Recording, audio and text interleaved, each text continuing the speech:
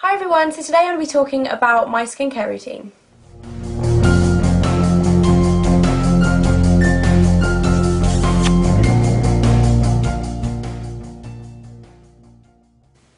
So this video has actually been requested quite a lot recently. I'm not entirely sure why. Maybe because my skin has been in a little better condition, maybe because I haven't done one for a while. Anyway, if you guys watch my videos kind of religiously, because I didn't actually mention this too much, I think I mentioned it in a video once and maybe on Twitter a few times, but back at the beginning of summer I had a really bad reaction to a skincare product. I can't even remember off the top of my head what it was right now. My skin is kind of funny like that. Like, I don't really have specifically sensitive skin, but every now and again I'll use a product and my skin will just react really badly to it, and I'll get like a rash or I'll break out really, really badly. And that happens usually like once or maybe twice a year because I'm so fickle with skincare. I switch so much, and that's really kind of taught me a bit of a lesson in the last few months because it really was starting to take its toll on my skin. So what I did was I basically stopped using skincare. I cut my skincare routine down to face wipes to remove my makeup and a really basic just a moisturiser. And then obviously sunscreen if I was outside in the sun. Since then I kind of waited for my skin to clear up, and then I started reintroducing things that I know my skin is okay with, and then I've started introducing a few new products here and there, and I've actually got quite a lot of products to show you now. It sounds really weird coming from that background story to here, but yeah, I've got a lot of products that I really, really like, and I find it hard. Like, I know I'll get a lot of people asking, why did you even reintroduce these products if they're not really necessary? The thing is, in the summer my skin is fairly easy to maintain. A little bit of moisturiser and face wipes will do it fine, but in the winter I like to wear a little bit more makeup, so taking all of that makeup off with just a face wipe doesn't really cleanse your skin as efficiently. And secondly, I also get kind of dry skin in the winter. I don't have really, really dry skin. I've got kind of normal combination skin, and then I get dry patches in the winter. So that's a little bit of background, and I'm actually going to start talking about skincare now because I've been talking for 2 minutes straight. The first thing that I use, and I absolutely love these, I've been using these for quite a while now, is the Johnson's Daily Essentials Eye Makeup Remover Pads. And these, they come in kind of a bulky packet, which is the only kind of downside to it. But these are basically just normal eye makeup removal, like cotton pads, but they already have eye makeup remover in them, so they're kind of wet already. I just find these really, really useful to have in my bathroom because they're a lot more effective than a lot of other makeup remover, especially the pads. Like, I think it's Simple that does them, where they have them in the packet like a face wipe but just smaller, and I find those are actually really not very good. The texture of them just isn't easy to get the makeup off your eye. I think these are a lot more gentle, you don't have to pull at your eye. So yeah, I love those, and they're quite cheap. I think they're £3 for 30, something like that.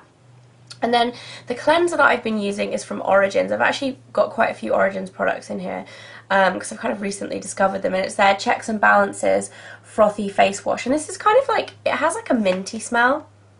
It's good anyway. It smells just really, really clean and fresh. It doesn't claim to do anything amazing. It's not, you know, brightening, anti-aging, acne clearing, anything like that. It's just kind of keeps your skin in balance. So if you have slightly combination skin, or if you get dry patches, it'll help kind of combat that. And I've been using this for about a month now, and I really, really like it. The reason why I actually switched to using a frothy face wash again, as opposed to using like a hot cloth cleanser or a cleansing balm or an oil or anything like that, is that I realised when I wasn't using it how much difference my Clarisonic actually made, and frothy face washes work the best with Clarisonic. So if you want to see a full review of my Clarisonic, I did one when I first started using it, which I'll put a link at the end of this video. Yeah, so I won't talk too much about the Clarisonic, but basically when I first started using it, I really, really liked it, and I kind of noticed the difference to my skin, but it took me like stopping using it and then starting again for me to realise just how good this was for my skin and how much clearer it leaves my skin. So I really, really love that, and definitely would recommend it again. And like I said, I'll put a link to my review at the end of the video. So I've been using those together, and I tend to use the Clarisonic at night because that's when I kind of have all my makeup on, and it's really, really effective for removing makeup. In the morning I just tend to have this in the shower and wash my face just with my hands in the shower. You can use the Clarisonic mirror in the shower though, which is kind of good, but I don't really like using it twice a day because it's not harsh on your skin, but I think it's kind of unnecessary to use it twice a day, especially when you don't have makeup on your face in the morning and you can just kind of wash it with your hands. It's fine. So That's what I cleanse my skin with. The next thing is actually the most recent addition to my skincare routine. I only started using this about a week ago, but I wanted to include it because I just love it. It's a really, really awesome product, and I've never used anything similar to this before. I don't know if there's a lot of things out there that are similar to this, but I've never used any. It's the Extraordinary Water from Melvita, and this is the rose one, which is rejuvenating. And it looks like this. It comes in this little bottle, which actually doesn't look too big, but I think it's going to last quite a long time. The reason why I love this so much is it's kind of like a gel texture. It's really not like water. I always thought it would be like rose water, but if you can see here, it's kind of quite a thick water texture, and it's kind of somewhere halfway in between a toner and a serum, and it just leaves your skin feeling amazing. It actually just, I can't quite describe it. It just leaves it really smooth and just fresh and moisturized, and I really, really love it. It smells really good too. I think there's 3 different variants on this. I think there's a hydrating one which is orange, and then another one which I can't remember, but the rose one smells like you could eat it. It smells like Turkish Delight. It smells really, really lovely. Yeah, and it just leaves my skin feeling really comfortable and really just hydrated and lovely and smooth, and I absolutely adore this. Like I said, I've only been using it for a week, so I can't really comment on kind of results for my skin, but I just love this as a step in my skincare routine. So as a moisturiser, I've been using Origin's Vitazing. I've spoken about this in my last few videos, so I'm not going to talk too much about it, but it's got SPF 15. It's tinted, so it leaves you with a little bit of colour to your face. So if I'm not doing anything particularly interesting, say if I'm just running errands or if I'm around the house at the weekends, whatever, I just wear this and don't wear foundation because it gives you a little bit of coverage, maybe some concealer if I've got any blemishes. But yeah, that's really good, and I use that as my moisturiser and as my sunscreen because it's got sunscreen in it, and also, like I said, as a base as well sometimes. So I love that, and I also did a review on that, which I'll link at the end of this video. Another Origins product that I've been loving is their eye cream, the Ginseng eye cream. And this is actually a refreshing eye cream to brighten and depuff your eyes, and you're meant to use it in the morning, but I actually use it morning and night. I don't know if that's particularly a bad thing, but I like it so much that I use it in the morning and in the evening. It's really nice. It's kind of like a funny salmon-y colour. Yeah, I find it really hard with eye creams, obviously because I'm only 23. I don't particularly need to use very hardcore anti-aging eye creams, but I also don't want to not use an eye cream because the main part about skincare is preventing aging on your skin rather than reversing it, because it's a lot easier to prevent it than to reverse it. It's pretty much impossible to reverse it. So I want to use an eye cream to kind of keep my eye area nicely moisturised and help, you know, stop getting wrinkles and stuff, but I don't really want to overload it with a heavy cream.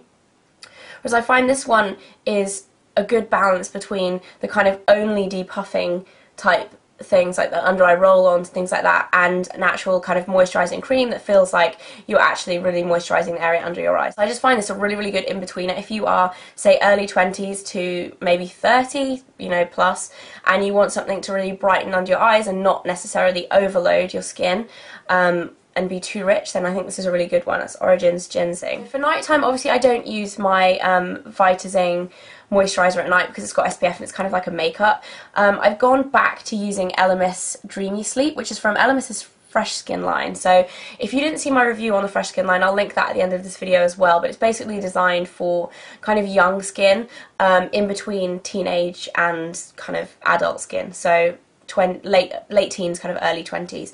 Anyway, it's a really nice kind of balmy texture, and it leaves your skin feeling really kind of plumped and nourished, but still quite matte, like not greasy or overloaded, and it still does a really good job of moisturising, and it smells lovely and relaxing. Of lavender as well, which is really nice for the night time, and I'm really glad I've gone back to using this because it's kind of just a nice basic moisturiser that's really good for my skin. I really like it. So that's everything from my kind of everyday skincare regime. I also have a scrub. Obviously coming into winter, it's especially important to exfoliate your skin. It is all year round, but in winter I exfoliate my skin probably maybe twice a week. Usually the rest of the year I usually do once a week, but in winter it's normally twice a week, and I am using my Soap & Glory Greatest Scrub of all. I thought it was of them all, but it's of all, which I've used kind of on and off for the last maybe 10 months. Yeah, I mean, I really, really like this. It's a kind of quite a silky kind of texture, and it has exfoliating beads. What are they called? Smooth boosting spheres that pop open when you press on them. So when you actually massage it into your skin, it kind of like, it has these beads which kind of pop in them, which is really, it's a nice kind of feeling, and it smells like fresh mint as well. I love the way all of the Soap and Glory things smell. It's really good. It reminds me of fresh mint tea.